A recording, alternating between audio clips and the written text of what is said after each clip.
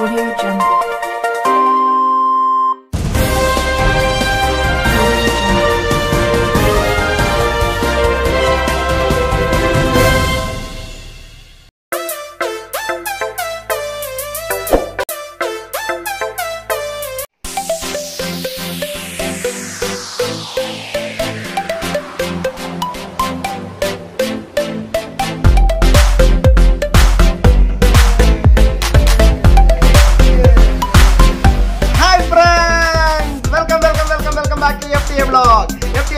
ഇന്നത്തെ എപ്പിസോഡിലേക്ക് സ്വാഗതം. ഏവർക്കും യോയോ കേംബ്രിഡ്ജിലേക്ക് സ്വാഗതം.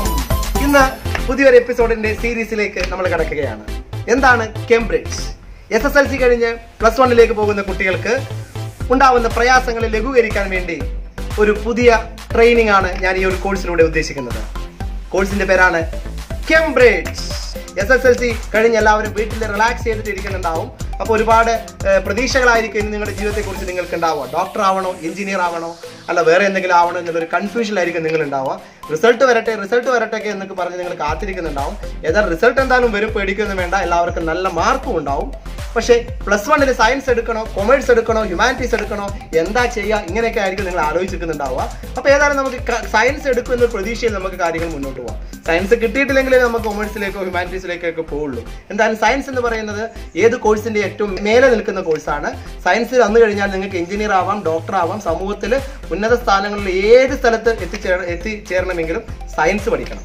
സയൻസ് കഴിഞ്ഞ് മാത്രമേ മറ്റു കോഴ്സുകൾക്കൊക്കെ സാധ്യതകളുള്ളൂ. അപ്പോൾ തീർച്ചയായും സയൻസ് പഠിക്കാൻ നിങ്ങൾ ഉണ്ടോ എന്ന് പരിശോധിക്കാൻ വേണ്ടിയിട്ടും അതുപോലെ സയൻസിലേക്കുള്ള അഭിരുചി കൂട്ടുന്നതിന് വേണ്ടിയിട്ടും +1 പാഠഭാഗങ്ങളിലേക്ക് നിങ്ങളെ കൊണ്ടുവരാൻ വേണ്ടിയിട്ട് +1 ഒരു ലിങ്ക് നൽകുക എന്നുള്ളതാണ് ഈ ഒരു കേംബ്രിഡ്ജ് എന്ന് പറയുന്ന ഒരു കോഴ്സിലൂടെ ഞാൻ ഉദ്ദേശിക്കുന്നത്. തീർച്ചയായും ഈ ക്ലാസ് കേൾക്കുന്ന നിങ്ങൾക്ക് +1 സയൻസ് ക്ലാസ്സിൽ നിങ്ങൾ പോയി അഡ്മിഷൻ നേടി ക്ലാസ് പോയിരിക്കുമ്പോൾ തീർച്ചയായും ഗുണപ്രദമാകുമെന്ന കാര്യത്തിൽ യാതൊരു സംശയവുമില്ല.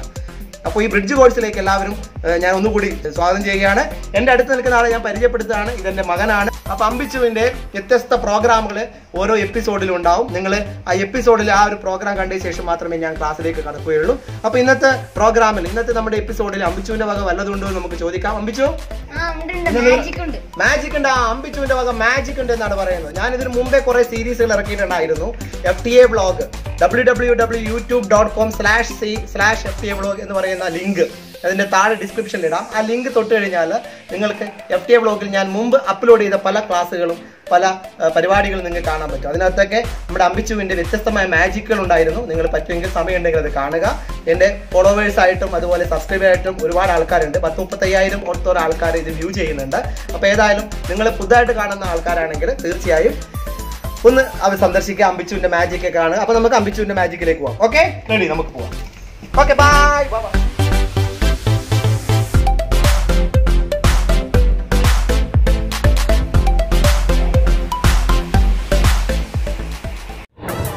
ഹായ് ഫ്രണ്ട്സ്, ഇവിടെ അമ്പിച്ചുവിന്റെ മാജിക് സ്റ്റാർട്ട് ചെയ്യാണ്. മാജിക്കിന് വേണ്ടി ഗ്ലാസ് ഒക്കെ അറേഞ്ച് ചെയ്തിട്ടുണ്ട്. ഒരു ഗ്ലാസ്സിൽ വെള്ളമുണ്ട്, ഒരു ഗ്ലാസ് കാലി ഗ്ലാസ് ആണ്, ഒന്നുമില്ല. ഓക്കെ അമ്പിച്ചു, സ്റ്റാർട്ട് ചെയ്യല്ലേ? എന്താ ചെയ്യാൻ പോണേ? ഇത് വെള്ളമാണ്. ഇത് ഞാൻ ഇതിലേക്ക് ഒഴിക്കുമ്പോൾ ഐസായി മാറുന്നൊരു മാജിക്കാണ് ഞാൻ കാണിക്കാൻ പോകുന്നത്.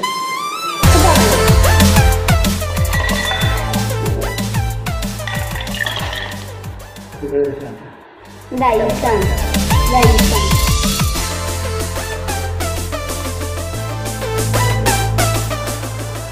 അടിപൊളിയുടെ അമ്പിച്ചു നമ്മുടെ വെള്ളം ഐസാക്കി മാറ്റിയിരിക്കുകയാണ്. അമ്പിച്ചുവിന് ലൈക്ക് കൊടുത്തേ, ലൈക്ക്. ഓക്കെ,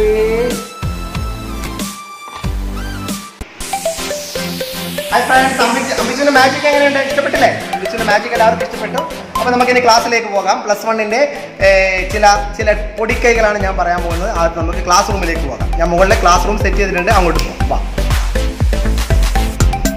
അപ്പൊ മറക്കണ്ട, ലൈക്ക് ചെയ്യുക, ഷെയർ ചെയ്യുക, സബ്സ്ക്രൈബ് ചെയ്യുക.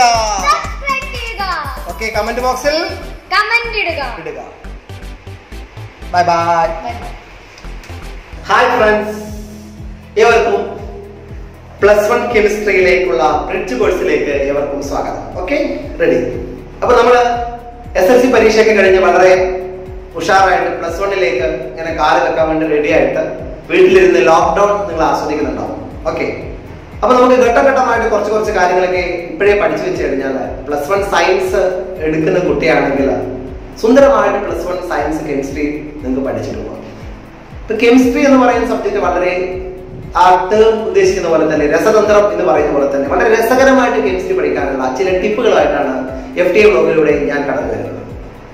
കഴിഞ്ഞ +1 പരീക്ഷാ കാലത്ത് ഞാൻ +1 കുട്ടികൾക്ക് ഒരുപാട് ക്ലാസ്സുകൾ കൊടുത്തത് ഏകദേശം 10-40ഓളം മാർക്ക് അതിന് അവർക്ക് കിട്ടാൻ ഇടയായി എന്ന് അവരെ ബ്ലോഗിലൂടെ കമന്റ് ചെയ്യുന്നുണ്ടായി. ആ ഒരു മോട്ടിവേഷനാണ് എനിക്ക് നിങ്ങളിലേക്ക് SSLC കുട്ടികളിലേക്ക് കടന്നു വരാൻ ഒരു തോന്നലുണ്ടാക്കിയത്. തീർച്ചയായും വളരെ ഇൻട്രസ്റ്റിംഗ് ആണ് ടീച്ചിങ് എന്ന് പറയുന്നത്. ടീച്ചിങ് എൻ്റെ ഒരു പാഷനാണ്. അപ്പോഴേ വിവിധ എക്സാമ്പിളുകളിലൂടെയാണ് ഞാൻ നിങ്ങളിലേക്ക് കടന്നു വരിക. ബേസിക് ആയിട്ട് ചില കാര്യങ്ങളൊക്കെ കെമിസ്ട്രിയിൽ പഠിച്ചു കഴിഞ്ഞാൽ കെമിസ്ട്രി സുന്ദരമായിട്ട് പഠിക്കാം, മാർക്കും വാങ്ങാം, ഒരു ഇൻട്രസ്റ്റും ഉണ്ടാവും, രസവും ഉണ്ടാവും. ആ രസം ജനറേറ്റ് ചെയ്യാൻ വേണ്ടി വളരെ ഇൻട്രസ്റ്റോട് കൂടിയാണ് നിങ്ങളുടെ ക്ലാസ്സിലേക്ക് ശ്രദ്ധിക്കേണ്ടത്. നമുക്ക് ഓരോ ദിവസവും കുറച്ചായിട്ട് കാര്യങ്ങൾ പഠിച്ചു വെക്കാം. ഇപ്പോഴും പഠിപ്പിക്കുന്ന കാര്യങ്ങൾ, നിങ്ങൾക്ക് പറഞ്ഞു തരുന്ന കാര്യങ്ങൾ നിങ്ങളുടെ +1 സിലബസിൽ ഉള്ളതാണ്. അതാത് സമയത്ത് നിങ്ങളുടെ ടീച്ചേഴ്സ് ഈ കാര്യങ്ങൾ പറയുമ്പോൾ ഇത് മുമ്പേ ഞാൻ കേട്ടതാണല്ലോ, FTA ബ്ലോഗിലൂടെ കേട്ടതാണല്ലോ എന്ന് തോന്നൽ നിങ്ങൾക്ക് ഉണ്ടാവും. അത് നിങ്ങളുടെ പഠനത്തെ ഒന്നും കൂടി റീഇൻഫോഴ്സ് ചെയ്യും. ഓക്കെ, അപ്പൊ നമുക്ക് ക്ലാസ്സിലേക്ക് കടക്കാം. അപ്പൊ ക്ലാസ്സിലേക്ക് കടക്കുന്നതിന് മുമ്പായിട്ട് എല്ലാവരും ഈ ബ്ലോഗ് ലൈക്ക് ചെയ്യണം. ഇത് ആദ്യമായിട്ട് കാണുന്ന SSLC കുട്ടികൾ നിങ്ങൾ തീർച്ചയായും ഇത് സബ്സ്ക്രൈബ് ചെയ്യുക. സബ്സ്ക്രൈബ് ബട്ടൺ ക്ലിക്ക് ചെയ്യുമ്പോൾ അതിന്റെ റൈറ്റ് സൈഡിനകത്തുള്ള ബെൽ ഐക്കൺ കൂടി ക്ലിക്ക് ചെയ്ത് കഴിഞ്ഞാൽ ഞാൻ ഈ ഇടുന്ന വീഡിയോ അപ്പം തന്നെ നിങ്ങളുടെ ഫോണിൽ നോട്ടിഫിക്കേഷൻ ഇനാബിൾ ആയിട്ട് വരും, അവിടെ വരും. അത് ക്ലിക്ക് ചെയ്ത് കഴിഞ്ഞാൽ നിങ്ങൾക്ക് വീഡിയോ കാണാം. മാത്രമല്ല, നിങ്ങൾ വീഡിയോ നിങ്ങൾക്ക് ഇഷ്ടപ്പെടുകയാണെങ്കിൽ നിങ്ങൾ ഇതിന്റെ കമന്റ് ബോക്സിൽ കമന്റ് ചെയ്യുക അതിനെക്കുറിച്ച്. മാത്രമല്ല, നിങ്ങളുടെ ഫ്രണ്ട്സിനോട് സജസ്റ്റ് ചെയ്യാം. ഓക്കെ, അപ്പൊ നമുക്ക് ക്ലാസ്സിലേക്ക് കടക്കാം.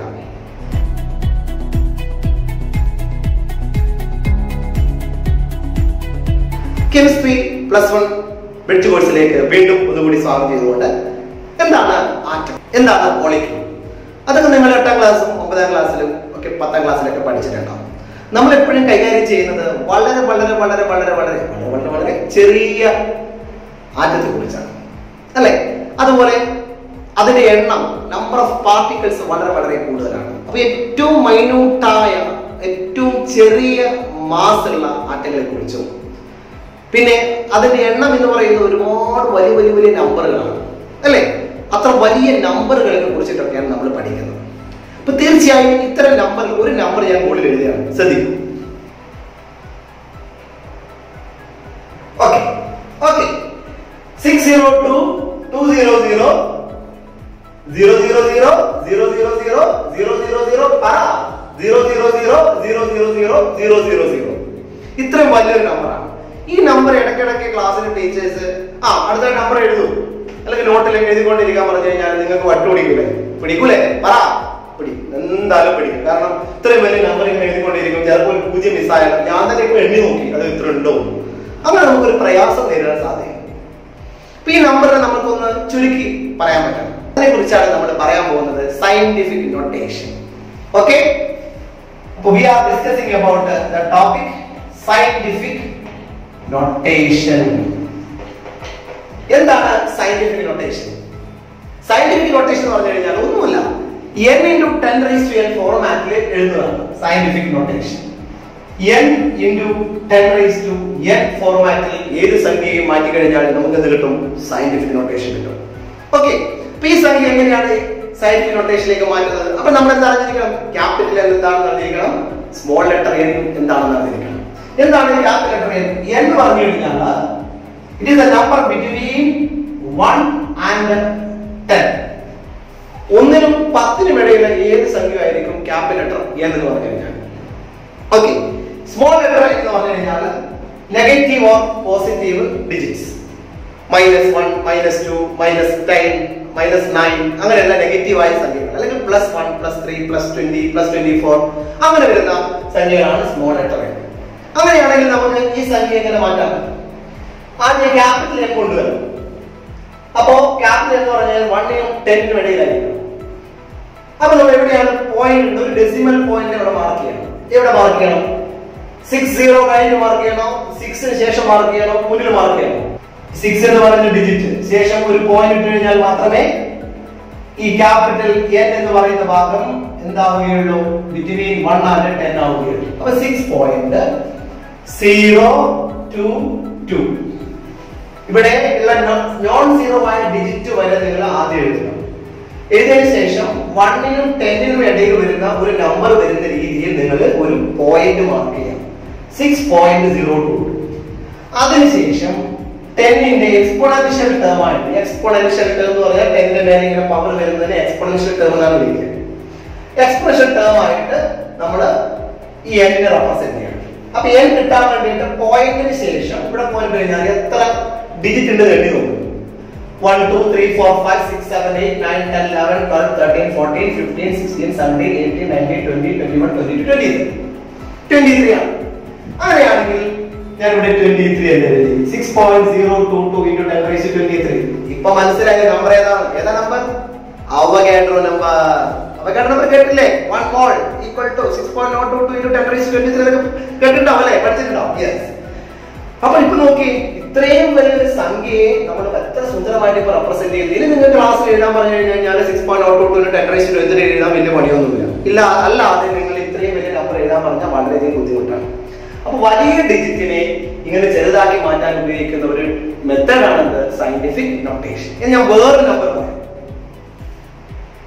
0.000 000 000 000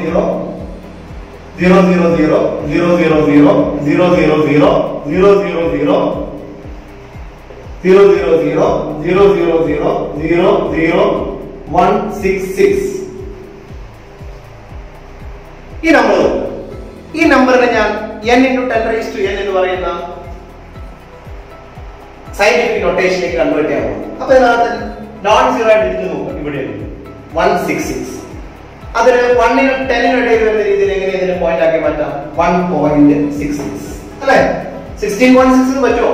160 പറ്റുമോ? പറ്റൂല. 1നും 10നും ഇടയിൽ തന്നെ നമ്പർ വരണം. ഈ ക്യാപിറ്റൽ n വരണം. 1.66 അത് ക്ലിയർ ആയി? യെസ്. 1.66 into 10 raised to, ഇവിടെ ഡെസിമൽ പോയിന്റ് ശേഷമാണ് ഇത്രയും സീറോ വരുന്നത്. ഇവിടെ ഡെസിമൽ പോയിന്റേ ഇല്ല, റൈറ്റ് സൈഡിലാണ് സീറോ പോകുന്നത്. ഇവിടെയാണെങ്കിൽ പോയിന്റ് ശേഷം ഇത്രയും വരുമ്പോൾ 10ന്റെ പവർ എന്തായിട്ടാ വരിക? നെഗറ്റീവ് ആയിട്ടാണ് വരിക. എത്ര വരും? 1 പോയിന്റ് ഇട്ട് കഴിഞ്ഞാൽ ഇവിടെയാണ് പോയിന്റ് വരുന്നത്. അപ്പൊ 1 ഉൾപ്പെടെ ബാക്കോട്ട് എത്ര പൂജ്യം ഉണ്ട് നോക്കുക. 1 2 3 4 5 6 7 8 9 10 11 12 13 14 15 16 17 18 19 20 21 22 23 24. അപ്പൊ -24. ഇതിനെയാണ് ഈ നമ്പർ നിങ്ങൾ പഠിച്ചിട്ടുണ്ടാവും. 1.66 into 10 raised to -24 ഇല്ല, നിങ്ങൾ പഠിക്കും. അതിനെയാണ് അറ്റോമിക് മാസ് യൂണിറ്റ് എന്ന് വിളിക്കുന്നത്. 1 അറ്റോമിക് മാസ് യൂണിറ്റ്. അപ്പൊ അവഗാഡ്രോ നമ്പർ എന്ന് പറയുന്ന ഈ നമ്പർ, അതുപോലെ അറ്റോമിക് മാസ് യൂണിറ്റ് എന്ന് പറയുന്ന നമ്പറൊക്കെ നമ്മൾ എന്താണ് വളരെ വലിയ നമ്പറിനെ നമ്മൾ ഇങ്ങനെ റെപ്രസെന്റ് ചെയ്തു. വളരെ ചെറിയ മാസിന്, വളരെ ചെറിയ ഇത്രയും ഗ്രാമാണ്, വളരെ ചെറിയ മാസിനെ നമ്മൾ എന്ത് ചെയ്തു? ഇങ്ങനെ വളരെ സിമ്പിൾ ആയിട്ട് നമ്മൾ റെപ്രസെന്റ് ചെയ്തു. അപ്പോൾ വലിയ നമ്പറിനെ അതുപോലെ വളരെ ചെറിയ മാസിനെയൊക്കെ വളരെ സിമ്പിൾ ആയിട്ട് റെപ്രസെന്റ് ചെയ്യാൻ വേണ്ടി ഉപയോഗിക്കുന്ന നൊട്ടേഷനെയാണ് വിളിക്കുക സയന്റിഫിക് നൊട്ടേഷൻ എന്ന് വിളിക്കുക. അപ്പൊ ഓക്കെ, അപ്പൊ സയന്റിഫിക് നൊട്ടേഷൻ നിങ്ങൾക്ക് മനസ്സിലായെന്ന് വിചാരിക്കുന്നു. നിങ്ങൾ കുറച്ച് നമ്പേഴ്സിലേക്ക് സയന്റിഫിക് നൊട്ടേഷൻ ഒന്ന് കൃത്രിമമായിട്ട് നിങ്ങൾ എഴുതിയിട്ട് ഒന്ന് നിങ്ങൾ റിഹേഴ്സൽ ചെയ്ത് നോക്കുക. Okay, ready? നിങ്ങളുടെ ആദ്യമായിട്ട് +1 സയൻസിലേക്ക് കടക്കാൻ പോകുന്ന നിങ്ങളുടെ മുന്നിൽ ഞാൻ ആദ്യം അവതരിപ്പിച്ച ഒരു പോയിന്റ് ആണ് സയന്റിഫിക് നൊട്ടേഷൻ. നിങ്ങൾ ഒരു നോട്ട് ബുക്ക് കരുതുക. ഒരു നോട്ട് ബുക്ക് അല്ലെങ്കിൽ ഡയറി, പുതിയ ഡയറി ഒക്കെ ഉണ്ടാവും, ചിലപ്പോൾ ഒന്നിൽ കൂടുതൽ ഡയറികളൊക്കെ വീട്ടിലുണ്ടാവും, പഴയ ഡയറികൾ ഉണ്ടാവും.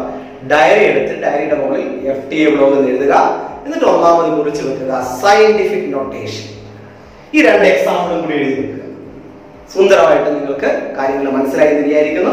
ഓക്കെ, നമുക്ക് ഇനി മറ്റൊരു ടോപ്പിക്കുമായിട്ട് അടുത്ത ദിവസം കാണാം. Bye bye.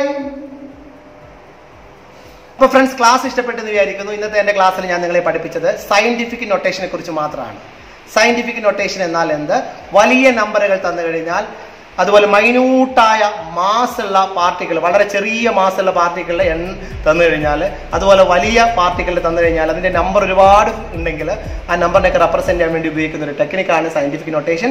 അപ്പൊ ഞാനിന്ന് പഠിപ്പിച്ച സയന്റിഫിക് നൊട്ടേഷൻ നിങ്ങൾക്ക് എല്ലാവർക്കും ഇഷ്ടപ്പെട്ടെന്ന് വിചാരിക്കുന്നു. അതുപോലെ നമ്മുടെ അമ്പിച്ചുവിന്റെ മാജിക് നിങ്ങൾക്ക് ഇഷ്ടപ്പെട്ടെന്ന് വിചാരിക്കുന്നു. അപ്പൊ എല്ലാവരും ലൈക്ക് ചെയ്യുക, ഷെയർ ചെയ്യുക, മാക്സിമം എല്ലാവരിലേക്കും എത്തിക്കുക, സബ്സ്ക്രൈബ് ചെയ്യുക. Okay, bye bye. അടുത്ത എപ്പിസോഡിൽ കാണാം.